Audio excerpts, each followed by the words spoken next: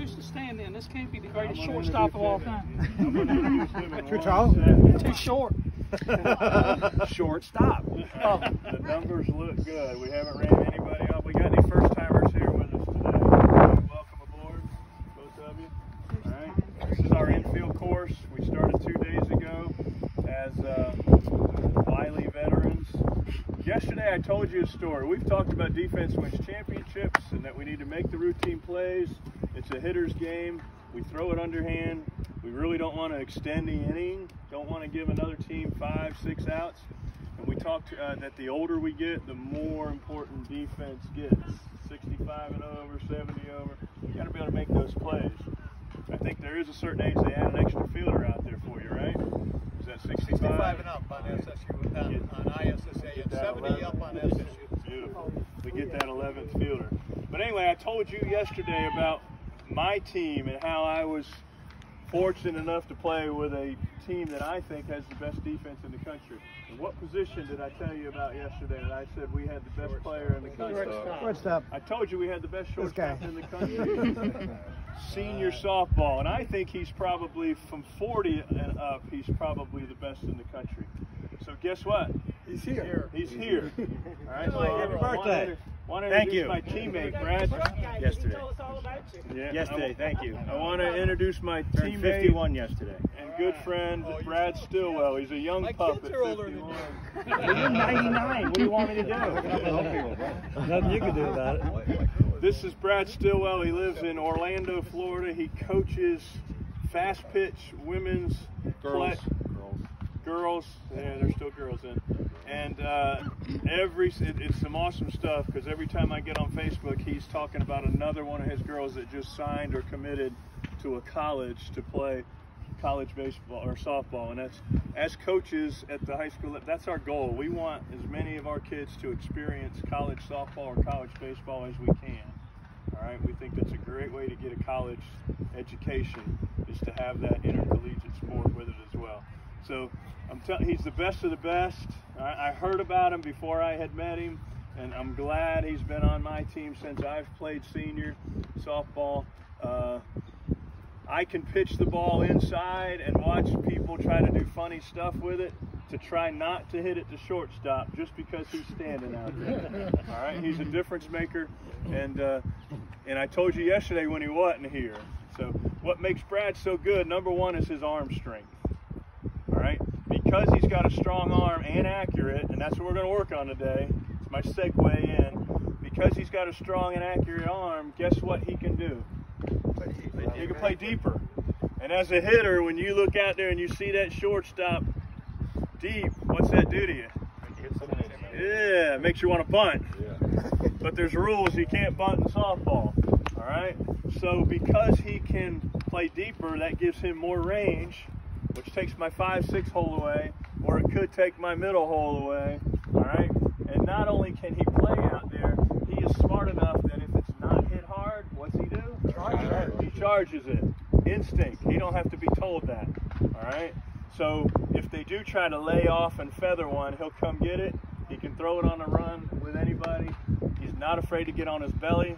All right, I'm working on that as he gets to 53 or 54. I hope he hits the turf west. I pay for that night, I promise you. But he still gets up, but he is hurting the next day. So anyway, Brad's going to jump in with us today. He's going to help us. We talked a little bit about the throwing shoulder earlier. Some of you were there. We're going to talk more about throwing here today. We're going to get some throwing in. All right. You've heard a whole bunch out of me. I'm going to turn it over to Brad here in just a second. I'm still here with you. We're going to split up and do some throwing drills. Really work on, because some of our throwing this week is bad. First basemen, do you agree with me? They haven't quite hit the first basemen in the chest. They've made them work hard on their picks and everything. So anyway, we're going to get started here. And Brad Stillwell, ladies and gentlemen. All right, ladies and gentlemen. I have to kind of work, so I wasn't able to be out here Thursday and Friday. So, for the record, yeah, I'll get there. It was like the team that I play with, Chris Walker is one of our sponsors. I played with him 10, 12 years ago in a conference. And he called me up one day and said, "Hey, Brad, are you ready to play 50s?" I said, Chris, I'm only 47. Please slow down.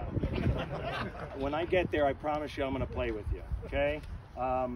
So pretty much the philosophy behind fielding is I've been doing it a very, very, very, very long time. Middle league to college to a year and a half at the pros, and then I literally got into slow pitch while I was playing in high school. I got into fast pitch, slow pitch softball, playing shortstop. I've been doing it for 51, so I've been doing it forever. The one thing that I can say, and he's right, arm strength is key, right? You can manipulate the field with not a great arm if you can read the ball and things like that. But to me, the footwork is the most important thing. To me, when it comes to footwork, it gets you to the ball, it sets you on the ball, and it allows you to throw the ball better if your feet are right. That's what I've always believed. I will tell you this too. To this day, I play wall ball. So if you never played the game of wall ball, where you take a tennis ball and you stand 5 feet from a wall and blast it at the wall and catch a ball, that's what I still do it to this day. I even have a wall I put at my house to do this with. Okay, so it with a glove or your bare hand? Bare hand. And the fact that Bare it's light hand. doesn't matter? No. I mean, I'll put my glove on it, I'll get a baseball or a softball, and I'll bounce the softball up there. And then when I'm catching it, I catch it with one hand. I don't catch it with two. Okay? That's just so I can get my glove better. The one issue I have with my girls, and maybe you guys don't, they're 11, 12 years old, is when they're young, they're taught catch with two hands, catch with two hands. 2 hands on ground balls, 2 hands on pop-ups. Everything else, 2 hands is slow compared to 1. If I'm reaching for a ball and I got to go off, and he worked forehand and backhand, right? Yes. If I go over with 2 hands, it's shorter and slower. If I go with 1, I can reach farther and faster, right? So when you guys are out there doing that and taking ground balls or line drives or whatever, unless it's a pop-up and a ground ball, just try to see if you can catch with 1 hand. I see some people still out there trying to catch everything with 2. That's another thing that drives me a little crazy anyway. He talked about footwork, all right? He talked about the triangle, right? Yep. Anybody ever understand that triangle? Everybody understand the triangle? That when you go out to get a ball, you try to create a triangle. So you try to create a triangle when you're catching a ball. I see a lot of this today. That ball's gonna come up and bite you in the mouth, right? That's the triangle that gets you out there, right? Pretty much the thing that we're gonna go over is the stuff that he's talked about. I'll add in a little bit, but I love infield. They put me in the outfield, I'm okay at it. I'm not so good. I'm not great at judging the ball. Put me in the infield and I'm doing good. I'm where I belong. All right. I really don't have a lot to say because he pretty much kind of has been going over it the last 2 days about footwork and throwing. I'll give you some pointers today to help you throw a little harder. I'm a big believer on long toss. If your arms aren't strong, long toss. It makes your arm stronger. I mean, Everybody knows what that is, right? Playing catch at a longer distance than 60 feet. And Go try to not 90 feet, go to 120 feet. Yeah. Work on throwing the ball farther.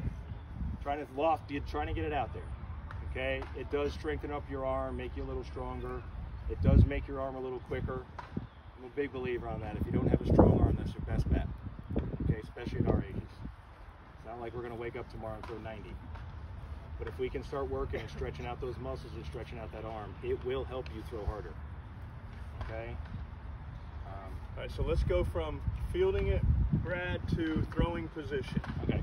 All right, let's go from the triangle. We just caught it nicely, butt down, hands out in front. Now we got to get ourselves moving towards our target and get our throwing arm up. So help us with that. All right, so I'll go around, but they were picking on me. We were in Vegas, and I had a ground ball, and the photographer took a picture of me fielding a ground ball, which, you know, isn't great. Like, mechanically, it's great, but my tongue was hanging out.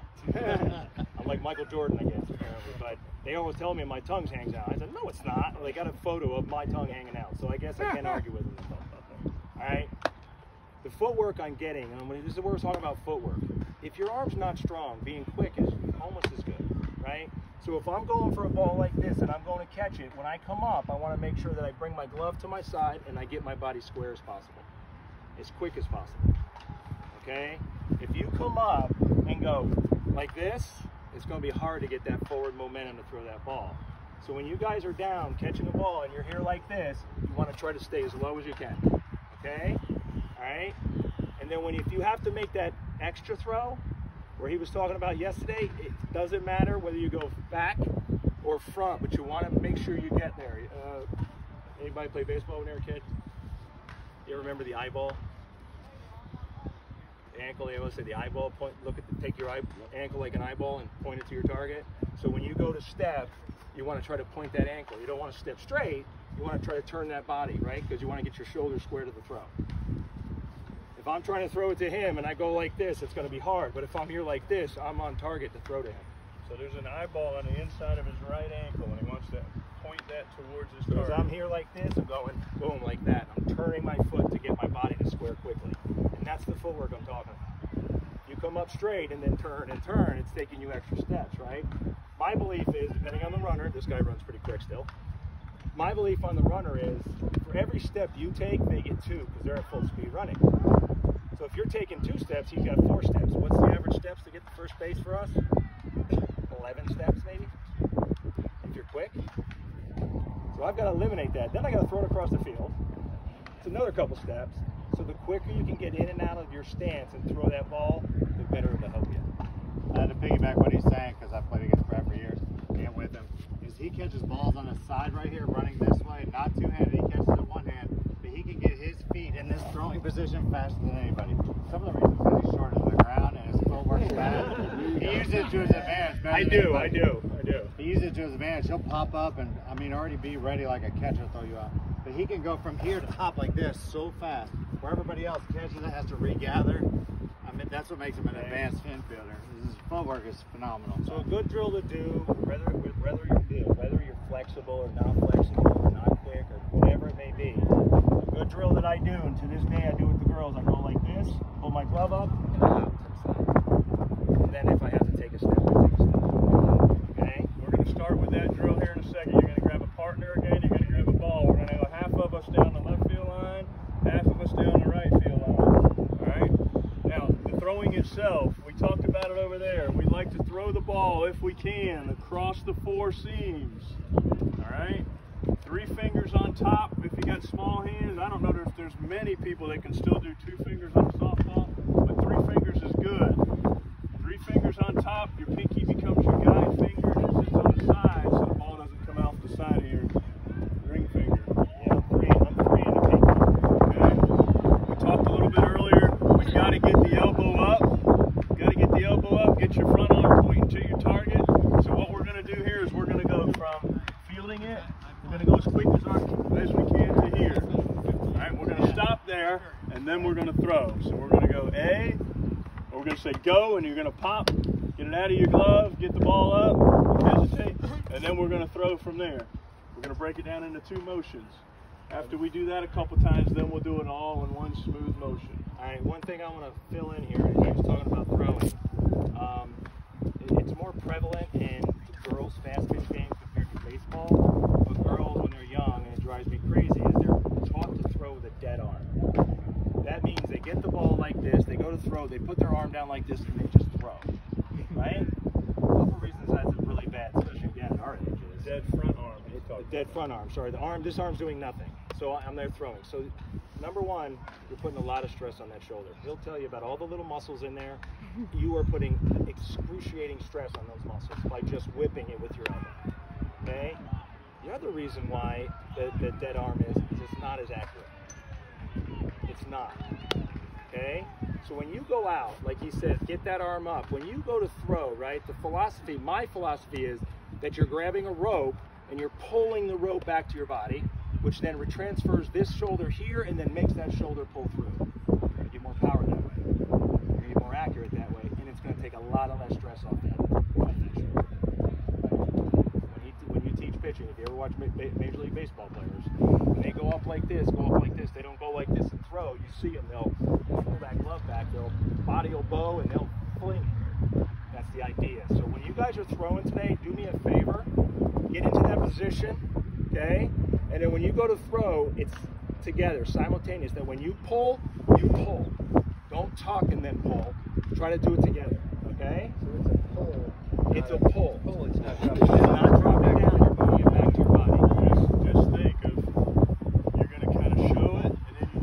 going to spin. You're going to spin, and you're going to, instead of spinning with just the backside, you're going to pull the front side back and bring in those same obliques we talked about in hitting. They work in throwing. That same expression I use, the faster you spin, the farther it goes in hitting. Same thing in throwing. It's a rotational activity. The faster you spin, the harder you're going to throw the ball. All right? So it's all about pointing your front shoulder and now your front elbow. If you get that front arm up, you're going to point your front shoulder and your front elbow at your target. And as you're ready to go, once you're ready to go, you're going to pull it through. You're going to pull the front side, and you're going to pull down with the ball and give you that good tight backspin to get it over. Pull it. Don't be afraid. I mean, get there and pull it through. Both Don't arms. stop it. Pull it through. Okay? Both arms. All right? All right. So right now, grab your partner. We're going to throw down the left field line, right field line. Let's get after it. Let's get some throwing in. Grab a ball.